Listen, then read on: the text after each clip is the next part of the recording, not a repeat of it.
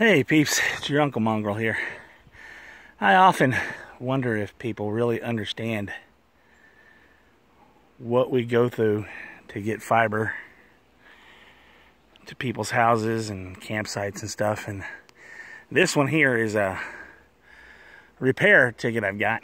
It's a over 2,000 foot aerial to buried drop to a private campsite on a beach on a lake. Tree fell down, took out one section.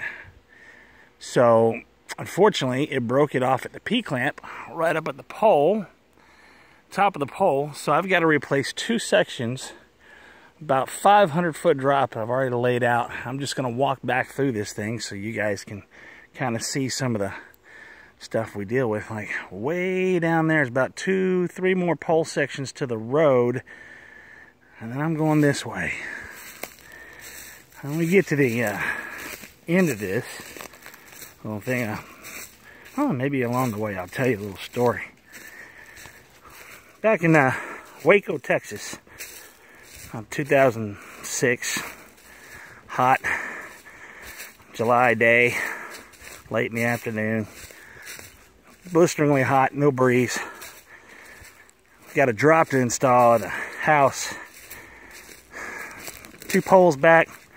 House connection to the backside of a field. Trees are all ate up with vines. Poles are all ate up with vines and trees. You got Garrett and Big Bear, Andy, come along and give me a hand. I'm working the house. Big Bear's got the sub pole.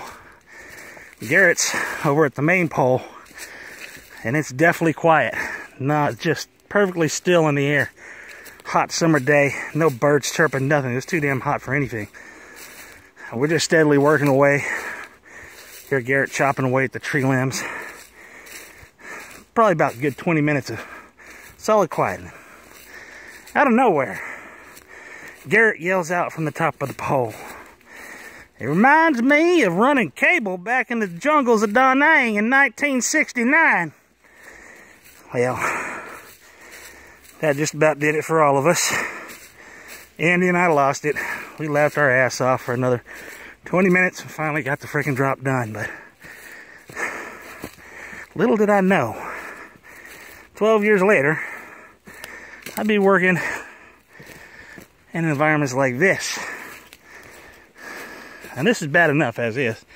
Having to deal with this, I'm gonna have to drag a ladder back here to all these poles and everything. But imagine wintertime up here. Additional 2 to 4 foot of snow. Let me show you where this wonderful little trail comes out. And there's another lesson for you. Learn how to manage your finances, and you too can have a private little family property campsite on a beach, on a beautiful lake, somewhere, with fiber optic data services feeding it Wi-Fi. So everybody can play in the sand and the water and still be on their phones and get their data connections. Yep. That's my day-to-day, peeps.